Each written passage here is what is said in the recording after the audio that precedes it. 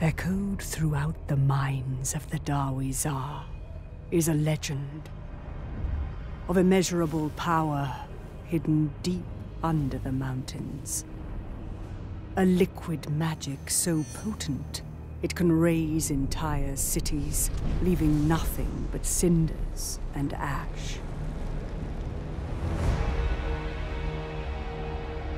Eager to exploit this power, the sorcerer prophets of Zarnagrund sought to reach the source of this demonic substance.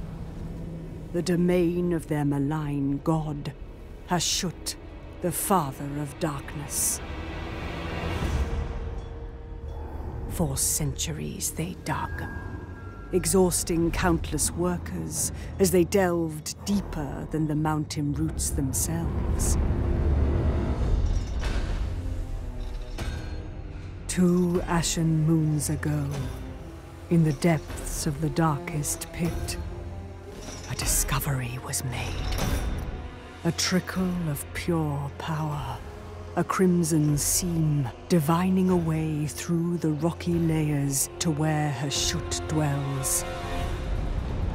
And so, it was bottled in a vessel of infernal design, rushed to the surface through the fires of industry, to the highest authority.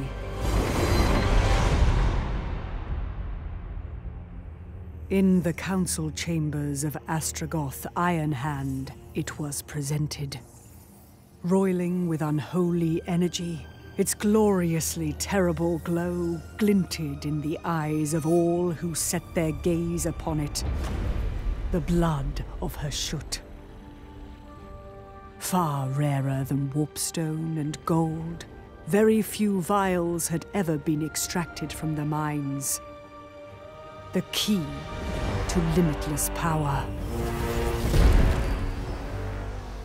Exo arbu dakangron, grasrinkt tarain. Astragoth, High Priest of Hashut, roared to the god of darkness. And he replied. Ancient channels etched in rock flow with molten fury. A great drill shall be constructed, forged in the dread fires of the Darklands, imbued with strength to bore through the bedrock and breach a godly domain.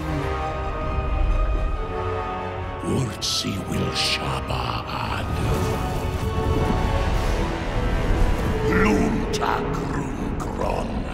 The forge burns.